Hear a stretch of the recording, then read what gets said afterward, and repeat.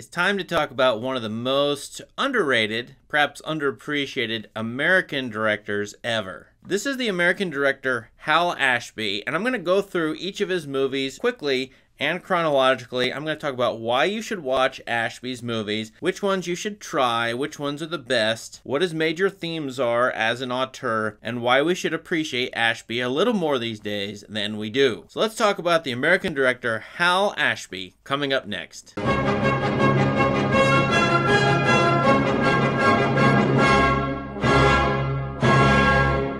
It's very likely if you're watching this, you're either a subscriber or a straggler coming in, you're curious, you don't know Hal Ashby at all, or, like me, you're an Ashby enthusiast to the core. Probably the Ashby movie that you know, no matter who you are, is Being There. If you haven't heard of this movie, it's the famous Last movie starring Peter Sellers, the great British comedic actor. Is one of the most memorable final shots in movie history as well. I once had an international politics professor who talked a lot about 19th century philosophy, actually.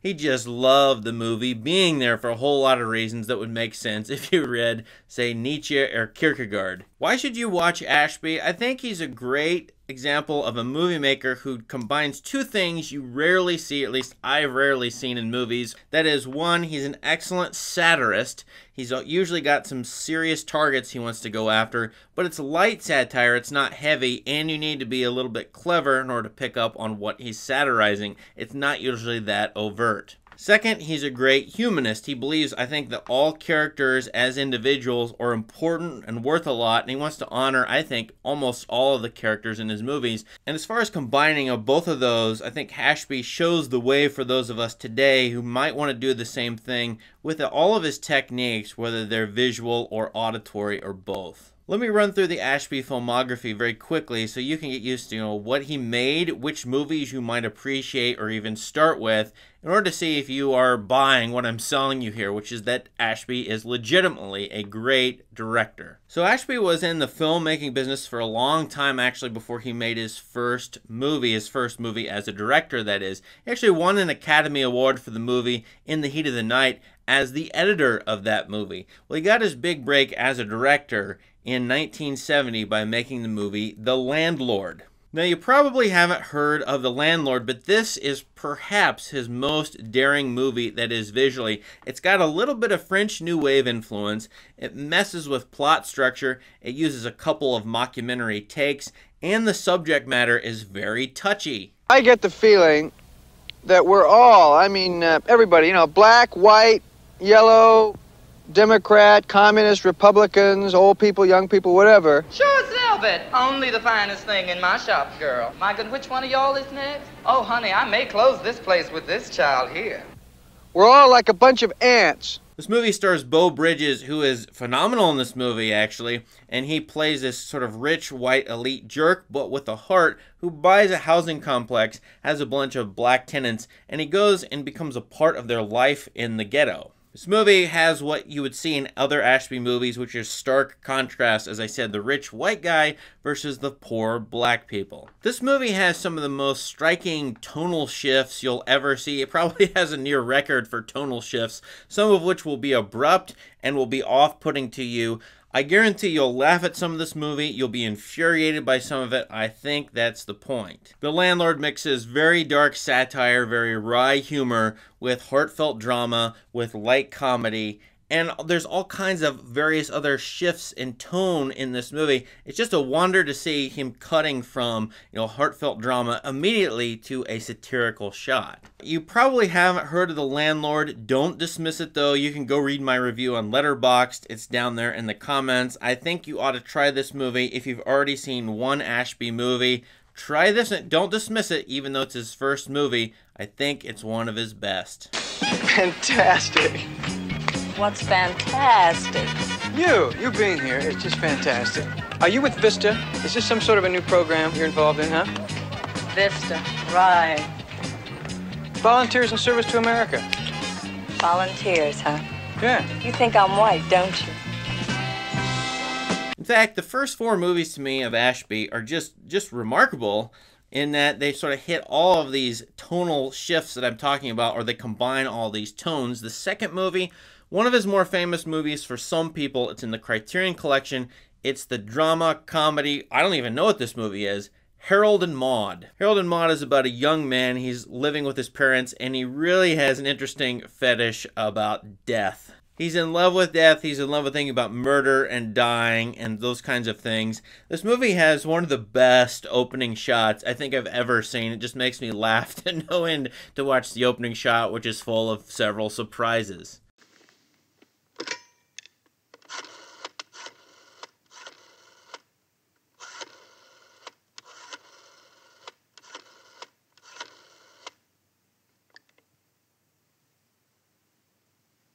I suppose you think that's very funny, Harold. And in the early part of the movie, Harold, this boy, meets an older woman. By older, I mean she's in her 60s or 70s, named Maude. She seems like an older hippie. She's full of life and joy. And here you have your contrast between the boy who loves death and the older woman who loves life. And like in The Landlord, we're going to see if these two people who contrast can commingle or get along or amalgamate. This is a wonderful movie, and I think as you watch it over the years, I think if you watch this movie over a span of 30 years, your attitude toward it will shift. At some point, you'll love this movie. At some point, you'll hate this movie. I think this movie gives you all kinds of reactions. Watch it with a mixed group. I think you'll see all kinds of reactions in a group. A great movie. It's a satire, but it's heartfelt, as I said. Probably Ashby's best, or at least one of them. That's the most exciting thing in the world, Harold. To pit your own life against another. Yes. To kill. The taste of blood in your mouth. The moment of truth. Now, Ashby's third movie from 1973 or 1974 is my favorite. It's one you've probably not heard of, but it stars the great actor, American actor Jack Nicholson. It's a movie called The Last Detail. This is actually, to me, a genuine anti-war movie, or sort of a quasi-anti-war movie. It doesn't take place on the battlefield, it takes place in the United States. And here you have two soldiers who are to transport a third soldier who's very young, who committed a crime on a military base. The third soldier, played by a young Randy Quaid, he's supposed to go to jail for a long period of time, a military jail. So these two soldiers, one of whom played by Jack Nicholson, has to take this third soldier up to the military jail. And as they journey with this character, they start to like him and they want to give him a good time, but as it turns out, they themselves want a break and want a good time, so they take an entire week to get from one place to another when it should take them just a day or two. This is sort of a buddy road trip journey. It's sort of a journey across at least a small part of America. This movie is talking about the experience of America, what it's like to be a soldier during or right after Vietnam, what's it like to be part of a system and whether you should be a part of a system or not. And these soldiers are going to encounter, as they travel and tour and have a good time, a number of places, a number of different kinds of people. The plot goals in this won't be immediately obvious to you. You need to take the full 2-hour runtime to watch this and think through it. And again, I would watch this with a group of people who are pretty savvy movie watchers, because once you get to the end of it, you'll see how literary it is, how complex it is. You'll be able to pick it apart. And I think once you think about this movie, The Last Detail, you'll enjoy it all the more. Who did he kill, Chief?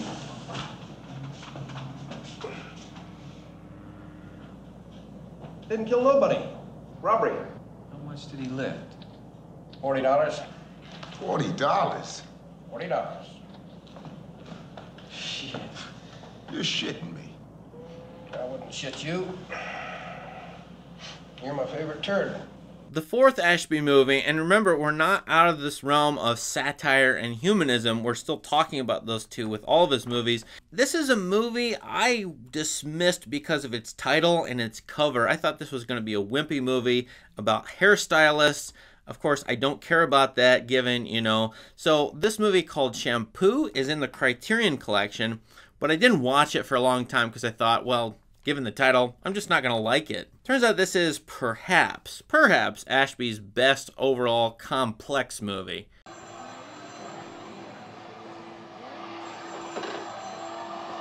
Well, what do you think?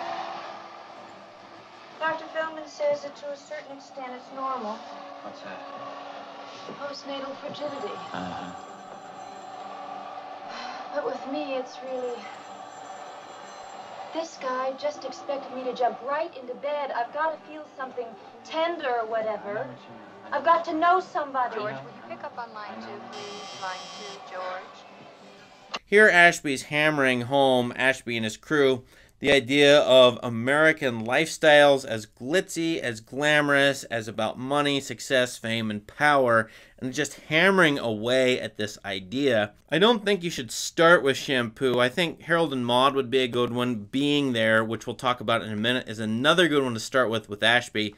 But Shampoo, I would try this, the second or third Ashby movie I see, because I just think it's really good, really smart. It takes place during 1968, and I forgot to mention, Ashby, definitely a liberal humanist, by the way. He doesn't seem to like the military that much. Of course, his whole career, most of his career is taking place during or after the Vietnam War. He definitely hates Richard Nixon, but he is questioning whether liberalism can survive, whatever that means, whether the hippie sort of lifestyle promulgated in the late 1960s can last, or if it's changing. What are we going to change into, both as individuals, as cult, and as American culture? The next couple of Hal Ashby movies made during the middle of the 1970s I don't like as much. I think you should try these later. One is called Bound for Glory. It's a biopic of the American folk singer Woody Guthrie. It is interesting to consider this movie as one of the first biopics. It's sort of a grandparent to, modern musical biopics, whether it's Queen or Elton John or Johnny Cash, movies about those characters. Here you've got Woody Guthrie. The movie tries to lionize and show Woody Guthrie as a major, major artist in American culture. The movie he came up with in 1978, starring Jon Voight, Jane Fonda, and the great Bruce Dern, Coming Home, is a post-Vietnam War movie. This movie, too, like The Last Detail, is anti-war because it shows you only the results of war, what happens to veterans after they come back home, what happens to the wives of soldiers when the soldiers are away. It gives you a sense of American malaise and desire for protest, and the aftermath, generally speaking, of the Vietnam War. This movie, Coming Home, won awards at the time it was released. It got a great 4-star review from my favorite critic, Roger Ebert. I think you should read Ebert's review. I didn't like it as much as Ebert did. I think this is more a movie of its time, but it's worth trying if you're an Ashby completist. The last movie I'll mention in this video is the movie Being There. 1979-1980, and this movie is based on a novel like a number of the movies I've already mentioned from Hal Ashby. It stars the great Peter Sellers as Chance the gardener, a simple-minded guy. Is he stupid? Is he retarded? Is he just a slow learner? Is he just an interesting sort of fairy tale character? After his employer dies, he's let go and he starts to wander through Washington, D.C. Turns out he runs into some very powerful people who believe him to be all wise, all intelligent, and a great possible politician. And so you have this very funny satirical movie about Chance the gardener, a simple-minded guy in Washington, D.C., rising up the ranks of power. Mr. Garner, do you agree with Ben, or do you think we can stimulate growth through temporary incentives? As long as the roots are not severed, all is well, and all will be well in the garden. In the garden? Yes. In a garden, growth has its season. First comes spring and summer, but then we have fall and winter. And then we get spring and summer again. Spring and summer? Yes. Then fall and winter? Yes. I think what our insightful young friend is saying is that we welcome the inevitable seasons of nature, but we're upset by the seasons of our economy. Yes. There will be growth in the spring. Movie definitely questions who the power elite are in America, whether they're all that intelligent, whether they have a clue what they're doing, what American democracy is about. All those kinds of questions come up. This is probably Ashby's most political movie of all. It's a slow build, but again, it has the same kind of blend of satire and humanism that I mentioned. And I do think Ashby evolved over time, but certainly as an auteur, He considers all of his characters special. And I think here Chance the Gardener, very interesting character, because now you don't just have sort of an ordinary human, fully fleshed out character as you do in the other movies I mentioned. You have, as I said, an otherworldly sort of fairy tale-like character. And a character who might stand for a concept, whether that's literally chance or risk or something like that. Now, after being there, you get a second phase of Hal Ashby's career. Very sadly, he got into drugs. Very sadly, his movie career sharply declined. If you go look at his 1980s output, you'll see it's very poor. It's very lowly rated. What happened to Hal Ashby? Maybe the same kinds of things that happened to some of his characters, including the character in Shampoo, for example, or The Last Detail. I hate to speculate about his life, but you know, he was a beloved figure in Hollywood. A number of actors and other people loved him. I think he had a very literary sense. He understood cinematography very well. He's got a great painter's eye, great director's eye. Also a great editor. As I said, he won an Academy Award for editing, and I think in most or all these movies, you'll be hit by some edit that's just really remarkable. And we really have almost nobody, probably nobody, like Hal Ashby working today. In fact, very few figures in, I would say, that America in the movie history are like him. The one director I think is doing the work that he does is Alexander Payne, one of my favorite, probably even my favorite director still working. Have you seen any of the movies I brought up? Which ones would you recommend to other people? And what do you think about these movies? Have you watched a Hal Ashby movie before? Please leave us a comment and let us know what your experience has been. Please check out my Great Director series for other directors I really like and appreciate. Please subscribe to this channel. Thank you. Have a great day.